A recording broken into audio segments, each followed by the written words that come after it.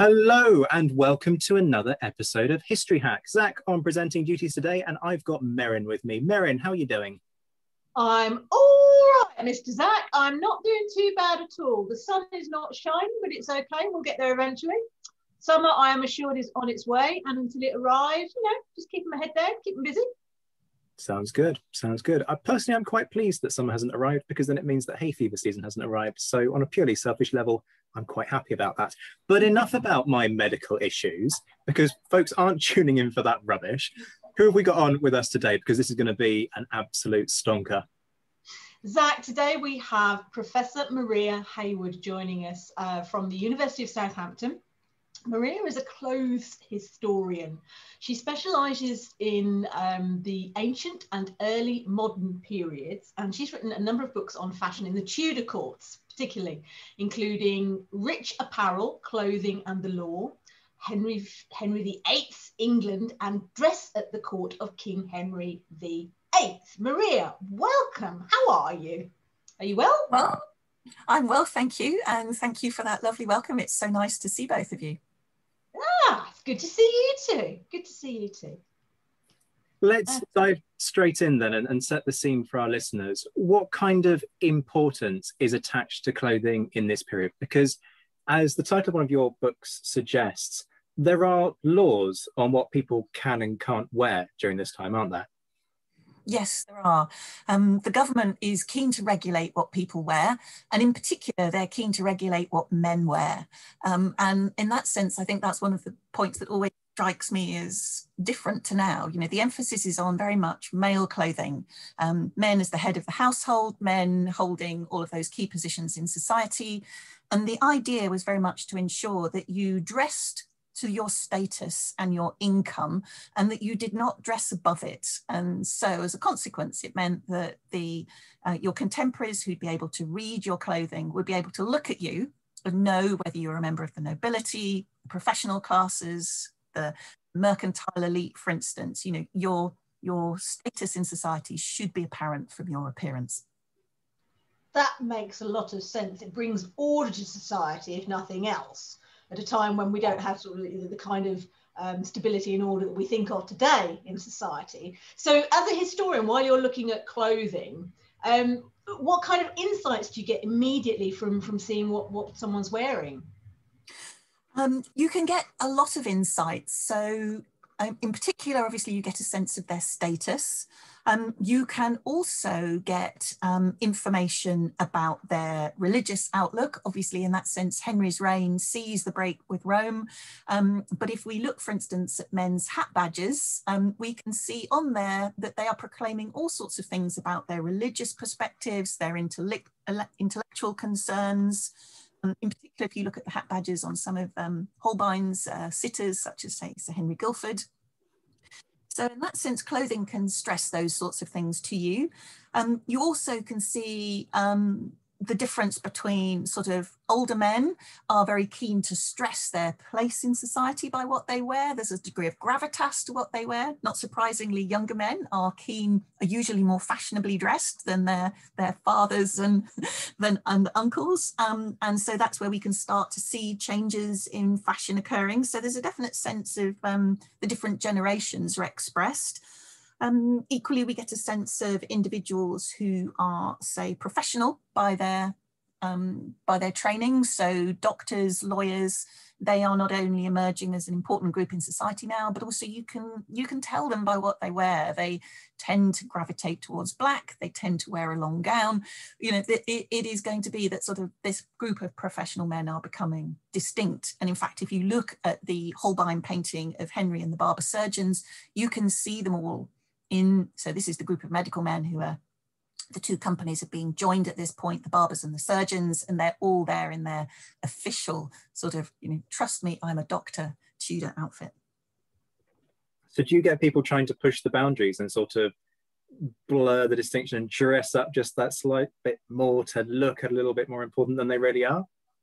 Yes, you do. And perhaps it's no surprise that it's the group in the middle that are the most keen to look as though they belong higher up in society. So it's that group around the gentry and the knightly class where they're keen to look better, more successful than they are actually. Yes, very much so.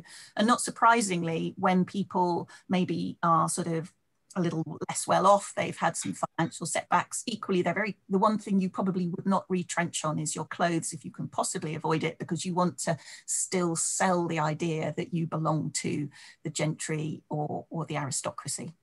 I love this idea that just by looking at someone's clothes, I mean, they say you shouldn't judge a book by its cover, but I love the fact that then there was a natural acceptance of the fact that having your portrait painted meant you could establish your position through your clothing. I quite like a bit of Holbein and the ambassadors. So yes. you've got Jean de Donville and Georges de Selve. And on the left, Jean, he's the French ambassador, and he's in his finery with, I think it's links on coming through all his silk. It is. Yes. And then on the right-hand side of the picture, you've got the complete contrast, because Georges is in like a cleric's really somber outfit. And even if you know nothing about the painting or the era, you can tell they were doing different jobs. Yes. Can't you? So absolutely. So when we come back to the really, really famous Holbein portrait of Henry, was that, I mean, okay, he's the king. We can see he's the king. It's the archetypal picture of Henry. But is that how he would have dressed all the time? Yes and no. So I think it's worth remembering that Henry probably would have changed his clothes several times during the course of the day, dependent on what he was doing. So if he was going hunting and riding, he had specific clothes for that. They were predominantly wool, and in particular, a lot of his hunting clothes were green. Whereas if he was meeting, you know, say the French ambassador, he might well have been looking just as you would see him in that painting.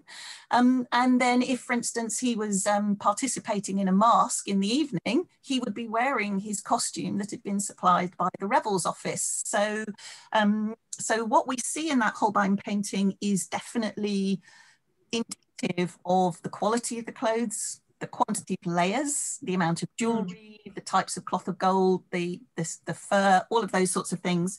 The one difficulty with that painting is that both that sort of the full-length version that was created for the Whitehall mural, it then gets copied and repeated. So you see the same set of clothes cropping up in all of the different versions of that. So it actually gives us a much more limited view of Henry's wardrobe than it was in reality.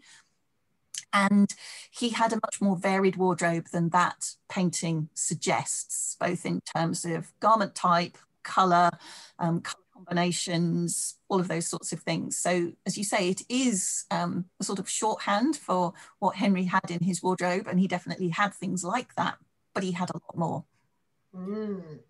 And what kind of role does colour play in all of this? Because one of the things that I know your research kind of talks about is the fact that certain people can't afford certain colours for obvious reasons, because of dyes and so on, but others aren't allowed to wear certain colours. So talk us through that kind of hierarchy of what these different things mean.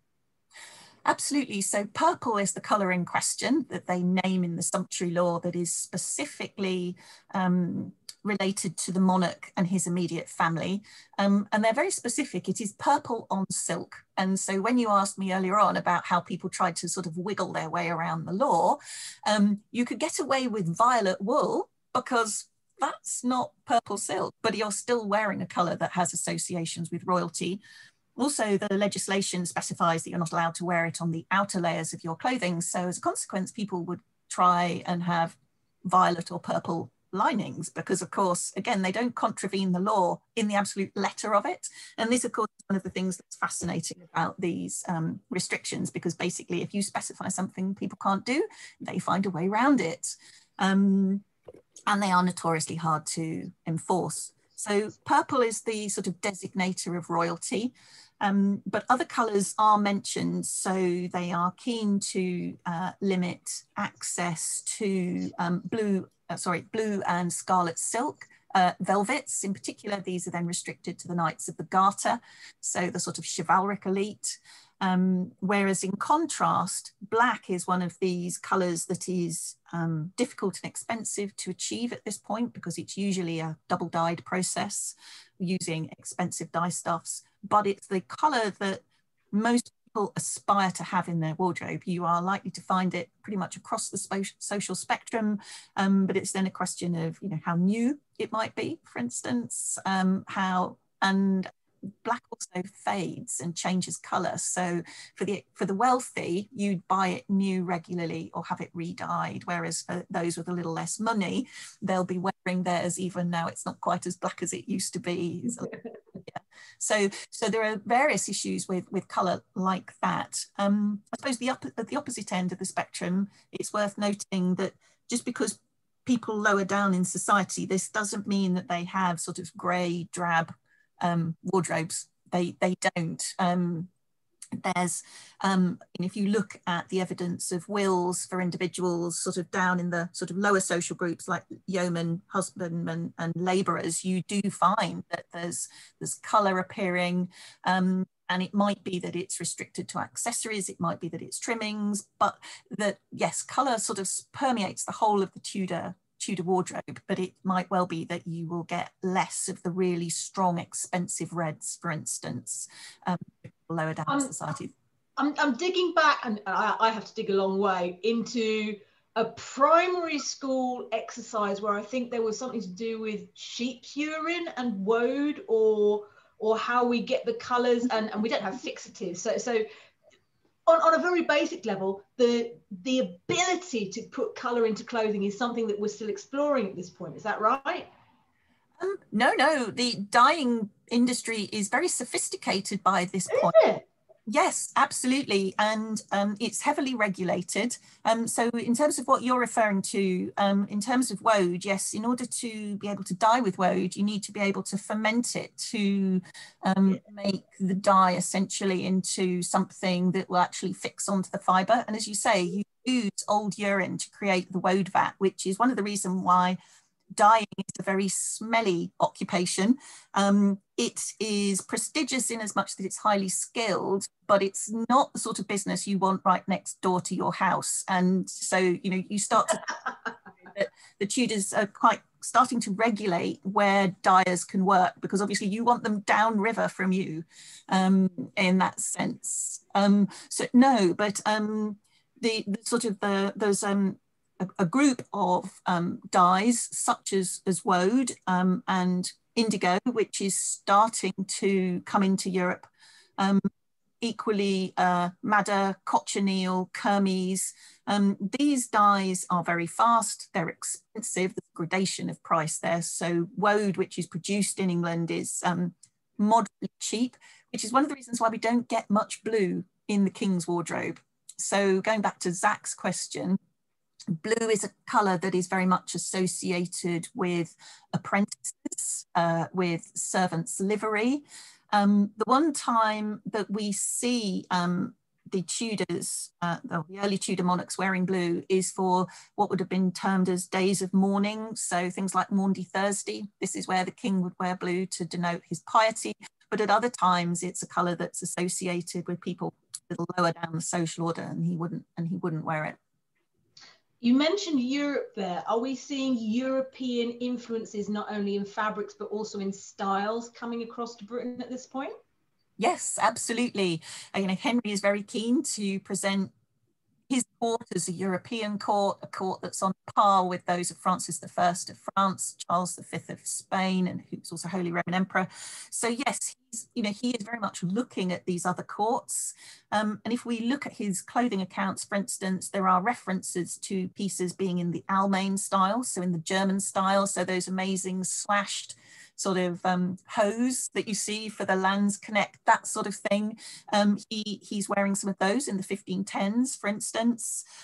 We also get things that are described as being in the Spanish style, both during his marriage to Catherine of Aragon, but also later. They're there in the 1540s, for instance.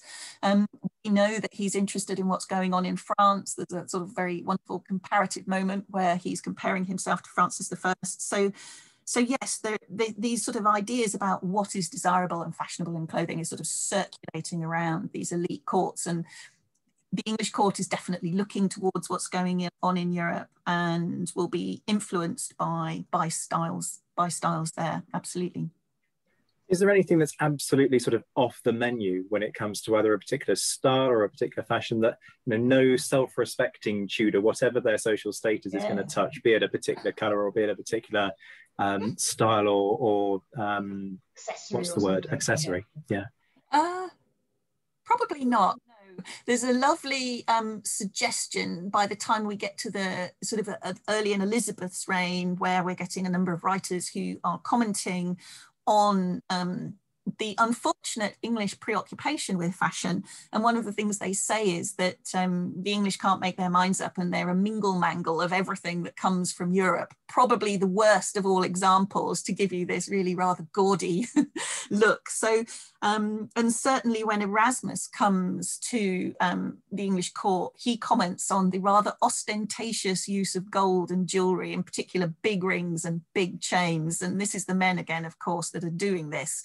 So he thinks definitely a bit on the flashy side compared to those, you know, sophisticated Italians and European courts that he's been to. But that's really interesting, because the English psyche is that you wear your wealth, isn't it? They're doing that very deliberately. So yes. Are they just completely out of the loop, or is it just something that's seen as quite English, inverted commas, in this time? What's the kind of reasoning between this kind of disconnect between what they think is great and what everyone else is doing?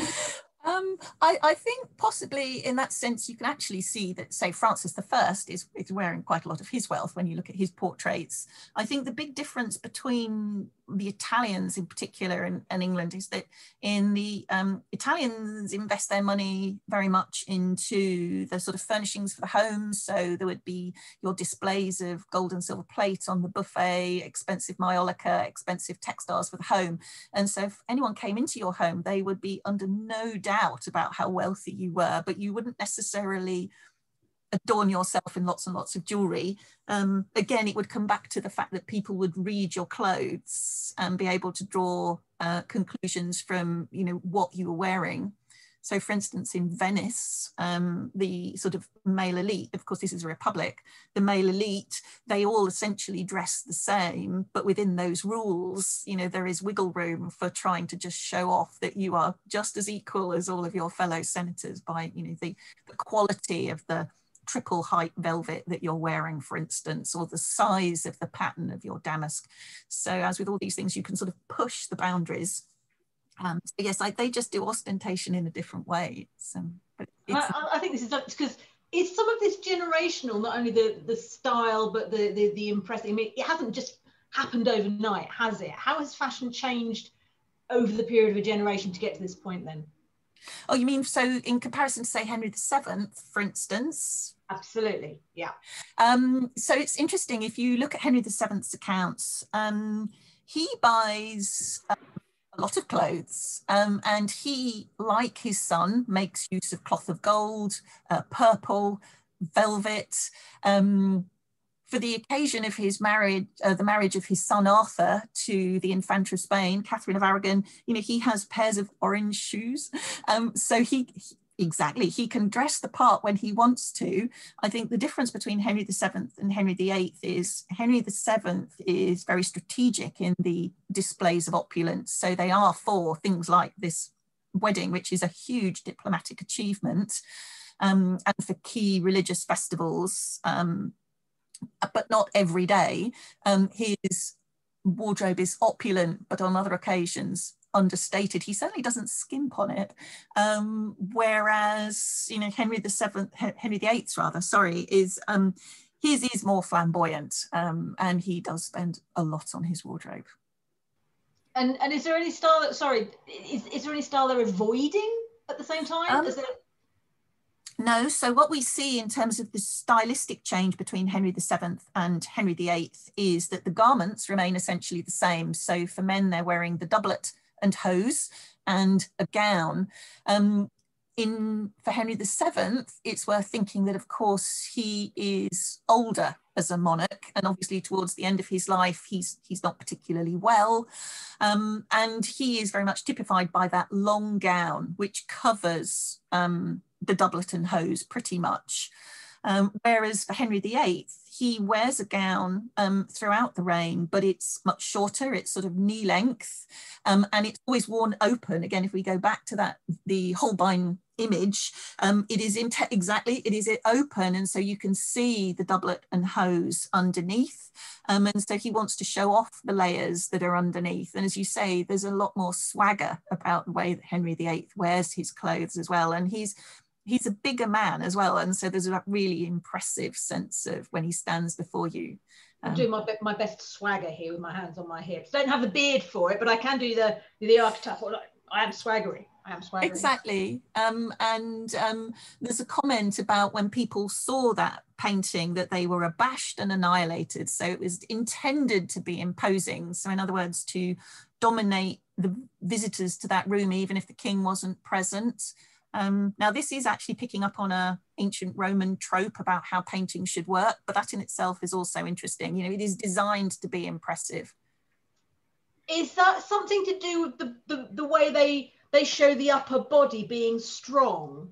Yes, exactly. And of course, Holbein messes around with Henry's proportions in that painting to make him look bigger. So he lengthens his legs, and the nature of clothing for men sort of by the 1530s and 40s is the emphasis is all on the shoulders, so that you get this sense of that very strong upper body. And of course, Henry was tall, so he has that sense of he's a tall, imposing man. As a young man, if we look at his armour, he is lithe and athletic. As we see, as he gets older, that body shape changes. And then with the multiple layers that the wealthy Tudor male can afford, he is a very imposing figure, but it is top heavy. It's all in the shoulders in the way they're presented. And isn't that tied into kind of perceptions of masculinity? So, you know, the emphasis of quite muscular legs is tied in with what it means to be manly during this period. I'm guessing the big kind of shoulder pad, almost sort of 80s style look that we would, as we would now look at it, kind of an 80s style shoulder pad thing. It's all tied in with manliness, inverted commas. Yes, and I think it is just, that is the particular element there that you get, as you say, the emphasis is all on the upper body and the shoulders. The cut of the gown makes you look bigger across the shoulders, and of course the combination of that, you would have had on a doublet, possibly a jerkin, and then the gown over the top. So there's layers as well as it's not all Henry in terms of that sense of bulk. Sorry. No, I was going to say, do we still have we have cod pieces here, don't we? Oh yes, we do, and that's, I think, another reason. So the cod piece's primary function is to cover the front opening in the hose, but obviously it develops in a very distinctive way during the late 15th and early 16th century. And I think that's another reason why we see the gown being worn open as it is for Henry VIII, that for him the codpiece is an integral part of the hose, and of course that is then displayed between the skirts of the doublet. So we've talked a lot. Sorry, I was going to say it's quite a fashion statement to have a codpiece, isn't it? It is, yes, absolutely. And it's very interesting in terms of when that's painted. We should bring them back. We should bring back codpieces. And Zach's shaking his head violently here. I think a codpiece is a great thing to have. And never mind just the men having them. To have, honestly, for so many reasons, codpieces are the way to go. Merritt, I'm sure we could put together an argument that effectively buying a Porsche 911 after a certain point in your life is the modern day equivalent of a codpiece, frankly. I had one of those. Not surprisingly. Sorry, Zach, I interrupted. You go. No, don't worry. So we've talked about royal men a great deal. Let's talk about the ladies at court, the women in Henry's life. What kinds of things are women wearing during this period? The female wardrobe is relatively simple in terms of the garments. So there is the gown, which is the main garment, and that at the beginning of this period is worn with a separate kirtle. However, as we progress through, sometimes we see the gown with a forepart. So in essence, that's the contrasting area that you can see at the front of the skirt. A lot of emphasis is placed on the sleeves. So you might have a pair of tight fitted sleeves that you could have oversleeves attached to. As Merrin will know, Holbein produces 2 portraits of Jane Seymour, for instance, that are almost the same, the difference being the treatment of the sleeves that are attached to that gown. So one set a sort of embroidered linen, the others much, much more opulent. And ruffs, what's the purpose of ruffs for men and women? Do they have different purposes? They do, but we don't really have ruffs in this period. So what we're just starting to see is by the 1540s, especially for Henry, we've got the high necked shirt.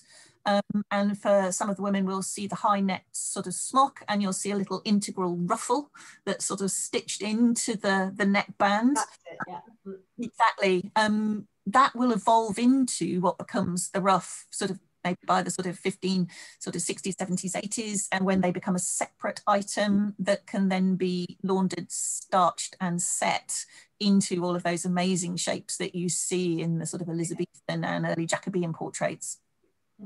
So are women told, in the same way that there's regulation for colour, are they told what to wear, or are the ladies at court able to establish their own traits, perhaps to align with who that, you know, suitors and things? That's one of the things that's very interesting about Henry VIII's sumptuary law, that women are mentioned in the first legislation he passes, but it just says this doesn't apply to women. And they don't get mentioned at all in the other 3. So in essence, women can wear what they like, with the caveat that it is likely that that is going to be governed to a certain extent by what their husband, father, son can afford, unless of course they're widows, in which case, you know, they control their own money and they're going to have a greater degree of freedom over what they choose to wear and whether they stay in mourning for a long period or not. So women have a degree of freedom, which is nice. In that sense, they're not regulated by their husbands. But there would have been a sense that if women were seen to be dressing way outside their social rank, that would have been, I suspect, regarded with slight disapproval, because it would suggest that the man was not in control of his household. So, you know, our paterfamilias is not controlling his women folk as potentially he ought to. I know. I mean, that kind of brings me on to something that I wanted to ask about, kind of what we see in terms of different queens during Henry's reign and different styles, because you talk about Tudor fashion and most people will either think of Holbein's Henry VIII or they'll think of the famous picture of Anne Boleyn, which is, for what we might perceive as for the time being, quite risque in terms of the low-cut nature of the gown. So do you see transitions from different wives to different styles? So yes, so it's interesting that one of the things that's often sort of said about Anne is that she pursued a much more pro-French look in her appearance, in part because of spending time in Europe for her education, and also, of course, it allowed her to set herself apart from Catherine of Aragon. So that is an important consideration in terms of how you wish to dress. We certainly see, for instance, that Jane Seymour, when she's setting up her household, she is being offered the services of two of the daughters of Honor Lisle, who is currently in Calais at the time, and they're informed very firmly that, you know, she will take one of them, but not with her French fashions. She must be dressed in the English style. So it very much suggests that Jane was keen to sort of push back against what might have been associated more with Anne, to distinguish herself. So I think as you say, Henry's wives, one of the ways in which they could establish their own sense of identity is going to be through the style of clothing that they're associated with, how they wish the women in their household to dress. Absolutely. And I think it's interesting that, as you mentioned, with that sort of quite low square neckline that we can see for these gowns.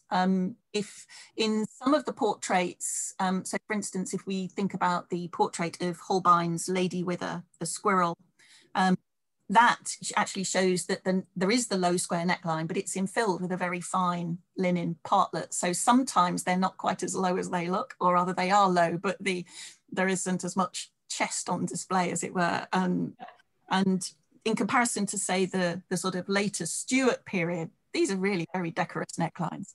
So you mentioned children there. Are children wearing different clothes to express themselves in different ways? Are they being dressed in different clothes for different reasons? That is a really interesting question. And we don't have a huge amount of evidence, in particular for Elizabeth when young, because you know, Anne Boleyn is executed when Elizabeth is such a small child that we get references from her governess to Henry saying that Elizabeth is short of clothes, she's being neglected. So that is an interesting question. In terms of Mary, we have more information in terms of how she dresses, and we can see, dependent on when in and out of favour with her father, we can see how much money she has. And I think that is actually what's interesting about the two of them, that obviously at the points when, you know, they're both declared illegitimate, for instance, they're not at court as much, they aren't getting as much money. At the points when, for instance, Catherine Parr is keen to reconcile Henry with his daughters, for one of the Christmas celebrations, for instance, she orders a particular cloth of silver, which she, Mary, Elizabeth and Edward all wear. And so that presents a real unity between Henry's last wife and his children. So quick one then, how long do clothes last? How long do they make them last? And what happens to the clothes when they go in and out of fashion or aren't necessarily appropriate? So it depends, but certainly, for instance, with Henry VIII, he has a very practical solution on how to manage his wardrobe. He gives his clothes away. And we have lots of documentation of who gets given what. And it can be a whole range of individuals. So, for instance, when he meets Francis, for the Field of the Cloth of Gold, for instance, there are a number of garments that Henry gives to various members of the French household as sort of diplomatic gifts. But each year he just gives things away, and this has the added virtue of clearing out his closet, literally, and of course giving people what would have been seen as the ultimate sign of royal approval, that you've been given a piece of the king's clothing. Now, of course, officially, you're not supposed to wear it because the sumptuary law wouldn't necessarily permit it, but the law does have the caveat in it that should the king give you permission, you can wear whatever he says you can wear.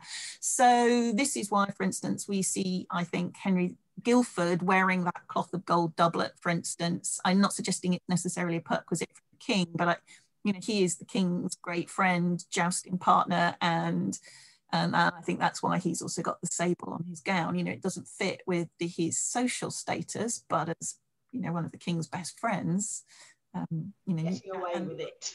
Exactly. So, don't you know who I am?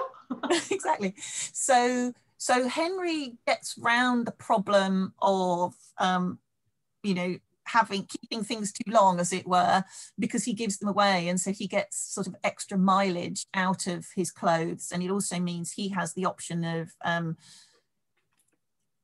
so he does wear some things more than once, but for key occasions you do not want ambassadors saying, well, we've seen that before, because they do say it on occasion. In that sense, it's a bit like now when they comment on whether the Queen or someone has worn something before or not.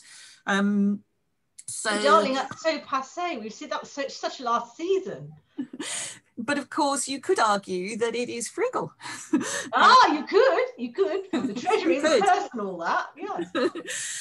So for the monarch, he recycled clothes, and it works very well because it can be seen as largesse, and it works very well to sort of present the royal image. For people a little bit further down the social order, you might have your clothes refurbished, so you could have them relined, retrimmed.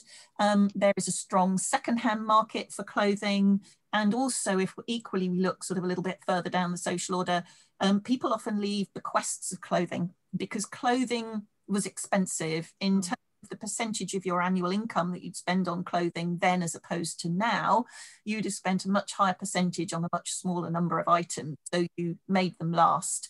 And as such, you know, that's where you get, you know, these references to, I leave my best doublet to so-and-so, I leave a set of clothes to each of my daughters, for instance. The one that I always find very worrying is, I leave the shirt that I died in. You know, who wants that? You know, but they have this wonderful sort of, you know, and there's this amazing hierarchy. So it's my best suit, my second best suit, my worst suit. Of course, as you can't see them, you have no sense of what the gradations of quality are, and your worst suit still might be a very nice item, but it might not. You just don't know. And that's one of the difficulties with working with that sort of evidence. But it's interesting, they had a sense of what was best and what was worst amongst their clothing, and the confidence that their executors were going to be able to tell which was which and make sure that the right items went to people. What did they wash them with? It depends, which is a very Weasley answer, I know. So the linens, so your shirts, smocks, coifs, those sorts of things, would be washed as pretty much as we would think. You know, you hand washing, then there would also be the option of bleaching, because, you know, whiteness was an important marker of status. And so those items could be washed. For the expensive silks with metal thread and things like that, you would not wash those. That is not possible. So you would have, you'd have tried to keep them clean, so you didn't have that problem. If they did get dirty, then dependent on what it was, if it was, say, mud from riding, you'd brush them to try and remove that. You could use absorbent powders to try and remove greasy stains from things. You know, if things became irreparably stained, for instance, you might recut them to make them into something else, so to recycle the fabrics. So there's a lot of sort of reuse, reworking, but only some of the clothes would have been washable. Others certainly were not. And this is another reason perfume is starting to become, you know, perfume has a very long history, but certainly you start to see lots of references to perfumed powders, perfumed sort of soap balls and things to keep, so to make your linens smell nice when you wash them, but also you would put them in perfumed chests to keep them smelling fragrant. So again, in my head, I have a Ladybird book with a picture of Henry, and somebody back in my primary school days teaching me that he wore scent to cover up the smell of his leg or something like that. Does that ring a bell?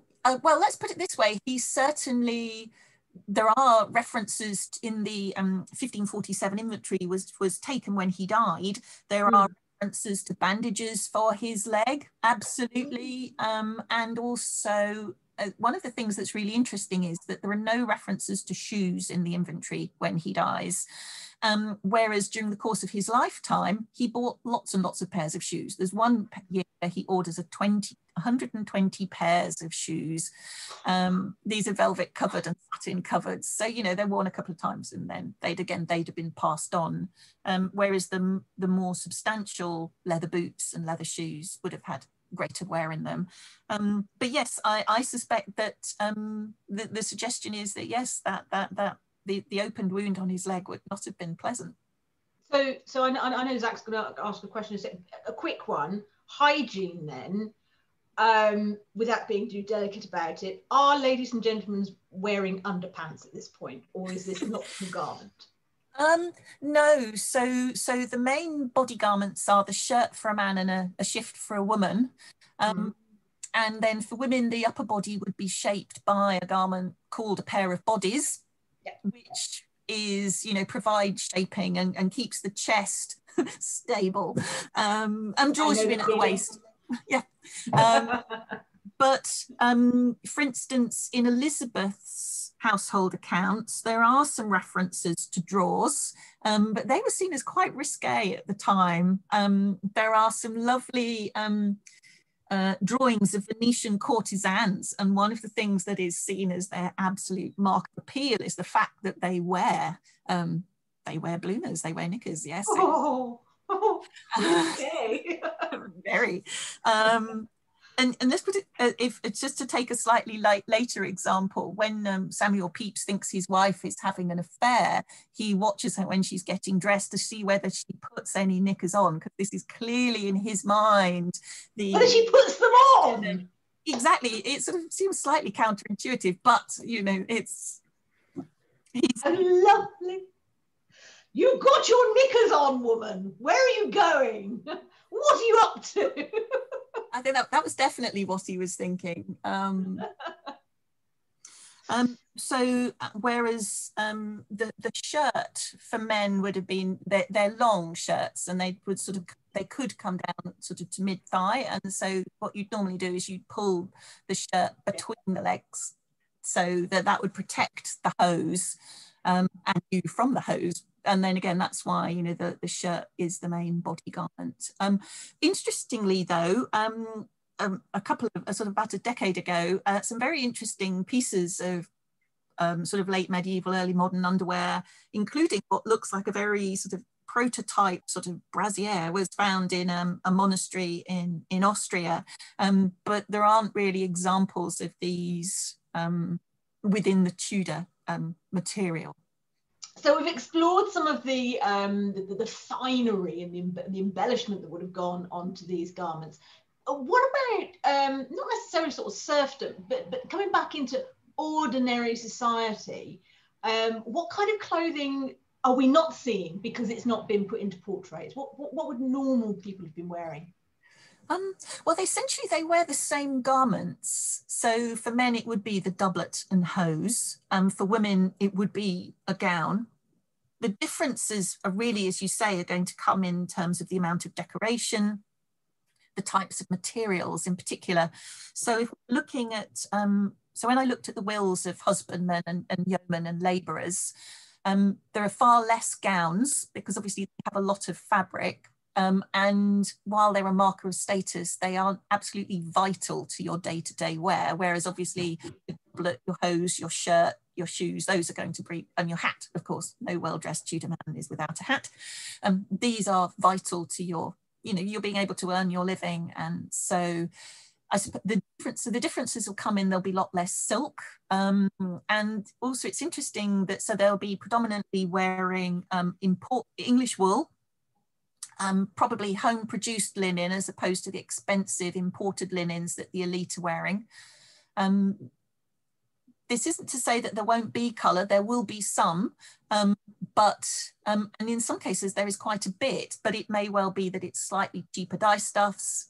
There might be more blue than we were talking about. There'll definitely be black. There may well be some things that are described as being sort of sheep's colour or russets, so coloured wools that are coloured naturally, that don't need dyeing. But just because they're sort of lower down the social order doesn't mean they don't have a sense of what's desirable, fashionable, and style.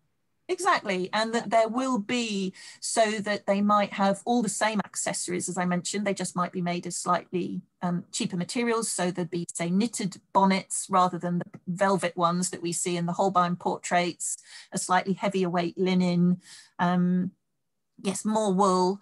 But this doesn't mean that, again, for some of those sort of wealthier yeomen, that there might not be silk elements, but it might be that you just have the one, your best doublet has either silk trimmings or silk sleeves is one of the ways they get around it, that the body of the doublet is made of something cheaper, but the sleeves are made of something more expensive because they show through the gown. So you look like you've spent more on your appearance than you actually have. And so, you know, it's just that sort of shrewd, canny, how do I make myself look like a respectable yeoman or and sort of substantial alongside my neighbours, but maybe I've spent ever so slightly less to do this. So, I mean, I'm really curious about your source material for all of this, because we've talked obviously about paintings, we've talked about things like wills and inventories, but you're dealing with fabrics that, with the best will in the world, they weren't designed to last anything like 500 years. So how do you sort of piece all of this together in terms of working it all out? So yes, I'm very lucky that for the Tudor period we have really rich material for Henry himself and the court. We have detailed accounts listing his clothing for about a third of the years of his reign, and they're sort of spread across, which is very helpful. So we've got inventory entries and warrants ordering things. So they tell you how many yards of a particular fabric. They quite often tell you what colour, what weight, all of these sorts of things. As you say, we also have the portraits. We have lots of wills that are starting to appear. But what is interesting is that on many ways, you're right. The clothing certainly was not designed to last for 500 years, but there are pieces of clothing, unfortunately, none that we can categorically associate with Henry. But if we look a little more broadly, and in particular, if we look at European collections, for instance, we can see that there's a wonderful pair of yellow silk knitted hose that are lined with a sort of chamois leather that are in Dresden, which date from the 1540s, and they sound very, very similar to something that is described as Henry's account. So, and they are in pristine condition. They are the most amazing yellow. And I'm sure Merrin will be pleased to know they have a very impressive codpiece as well. And so, you know, that really gives you a sense of the skill of the tailor, the quality of the dyeing, just how well made they were. It also, you know, in this particular example, they show you how fashionable knitting was.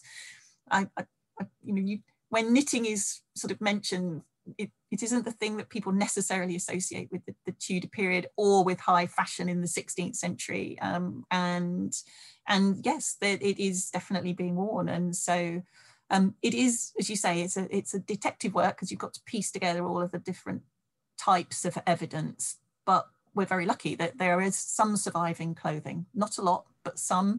And then we've got visual material. We're so lucky again that, you know, Holbein was painting for Henry. I think our view of the Henrician court would be so different if we didn't have that amazing group of portraits and drawings.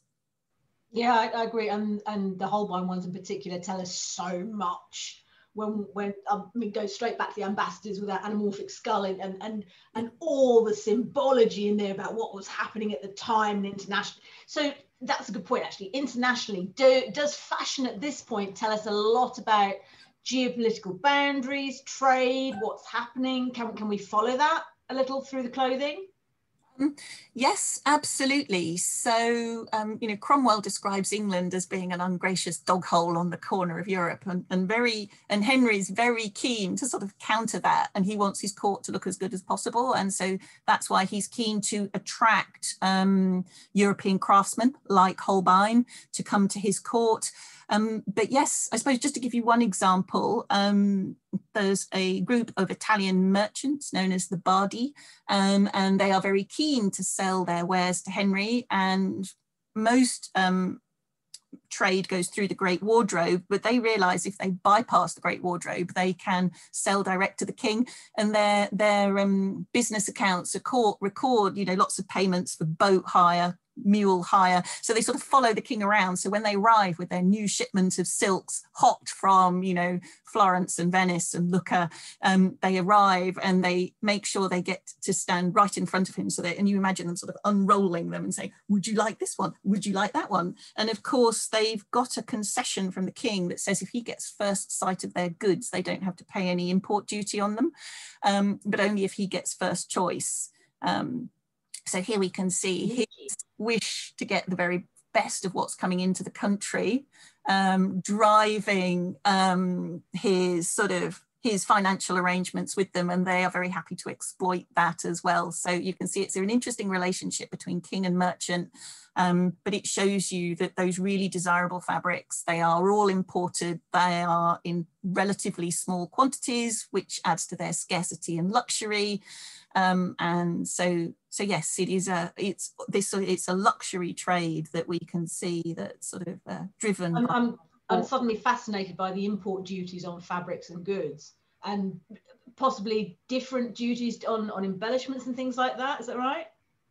Yes, so there are books of rates that are drawn up throughout the 16th century, and there's a whole list of goods that they charge duty on coming into the country, and it's fascinating in terms of, as you say, what sorts of things. And if you track them across the 16th century, you can see, you know, the increase in particular types of silk, for instance, that are coming in, or imports of hats or shoes or whatever else it might be, which of course in turn explains why then London merchants and English merchants in general get very grumpy about imports of foreign goods that are undermining their business, and the government thus it ever was outflow of money. Exactly. Plus a shows, plus a mum shows, as they say. Let me ask one last question before we wrap up then. And I'm sorry, it's a military historian's type of question. But uniform during this period. Today we have this perception of uniform that kind of goes back really to the early 19th century in terms of using it as a status symbol.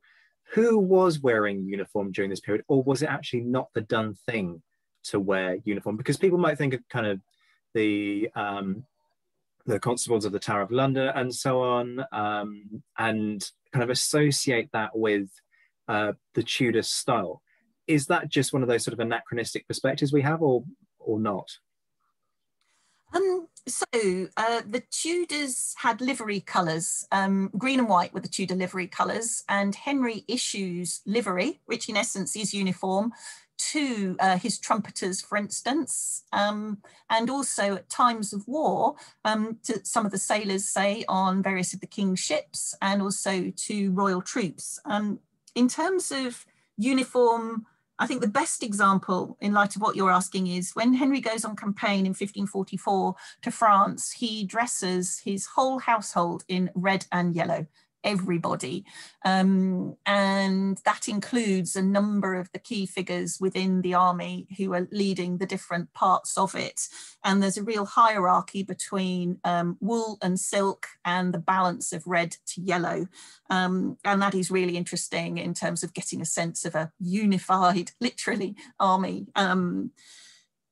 But yes, the other groups that you would see are the yeomen of the guard, and they have two uniforms. One is red, the other is white and green, and they both have the king's initials on the front and the back and the Tudor rose, and in essence they are essentially the forerunner of what we see at the Tower. And one last example, we also start to see children, school children, wearing uniform during the Tudor period. Christ's Hospital in the City of London is the first to do this, and they issue the children with blue coats. So it's the first of those blue coat schools. And that's where, again, you know, because they take children on their merit, not necessarily because of their parents' ability to pay to educate them. And so in order to make them all look the same and not to distinguish and make those children with less money look to stand out from the others, they're all dressed the same in these blue coats. Brilliant. Maria, I don't know where to start because there are so many other questions that I now want to ask about fashion and fabric and trade and the influence of clothing on society and politics and the way that it then cascaded through the generations. Where would you suggest that we start? Not just with your own good books, but where would we look now if we wanted to find out more? Oh, that is a good question. I think it's a combination of maybe, actually, I wouldn't start with a book. I think I might start, say, for instance, with the National Gallery and have a look at the paintings, go to the Tudor Gallery, because that's where you get to see the monarchs, but you get to see the various members of the court, and sort of they have a few paintings of people sort of into that mid-range, and that's one of the things that's so exciting about the Tudors, that we really start to see the middling sort develop and branch into the use of portraiture.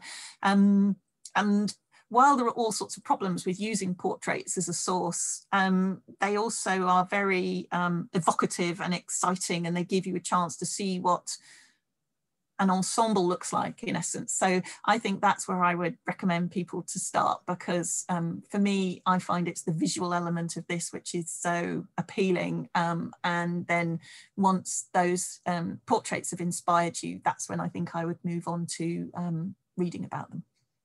That's a great suggestion. Maria, thank you so much. We've learned so much today, haven't we, Zach? Oh, it's been brilliant. It takes me right back to my uni days, actually, because Maria lectured me when I was a spotty little undergraduate, which in fairness wasn't all that long ago. But yeah, this was a tour de force. Thank you so much for that, Maria.